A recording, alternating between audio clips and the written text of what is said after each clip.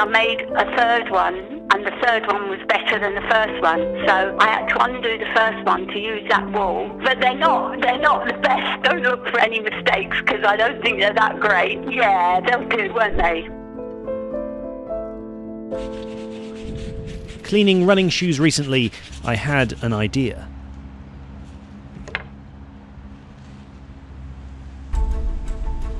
It was time to place a phone call. The reason for the call, Nan, was I had an idea that I wanted to run by you. It almost looks like the kind of thing my Nan might have knitted me, like some sort of Achilles heel scarf. We discussed the potential techniques best suited to the task. You can't watch the telly when you're doing crochet, but you can watch the telly when you're doing knitting. She agreed to give it a go. Some days later, a package arrived on the doorstep.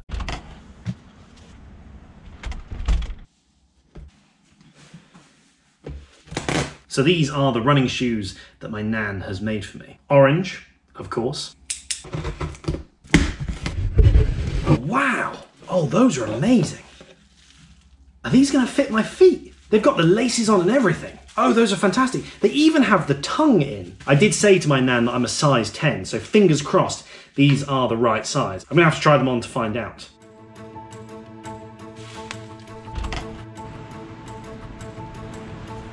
So, the question on my mind at the moment is, judging by the size of these, will they be able to stretch enough to fit my size 10 feet? Let's find out. Look at that! That's amazing! I've been known in the past to wear some shoes that are a little more on the minimalist end. In particular, they flex quite a lot with the foot. This is a new extreme. Oh yes! You can actually see my orange socks through there. Look at the flex on them. Ooh! I feel ready to go! Oh. They fit on your foot? Yeah, they're the right size. Oh, that was lucky. I know.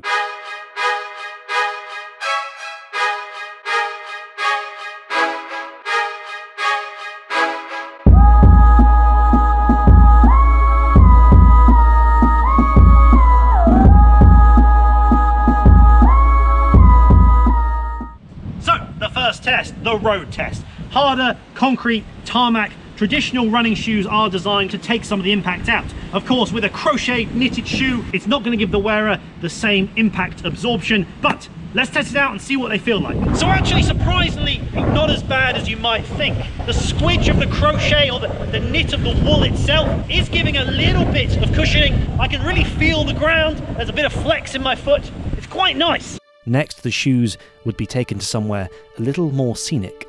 Well, how beautiful is this out in the countryside?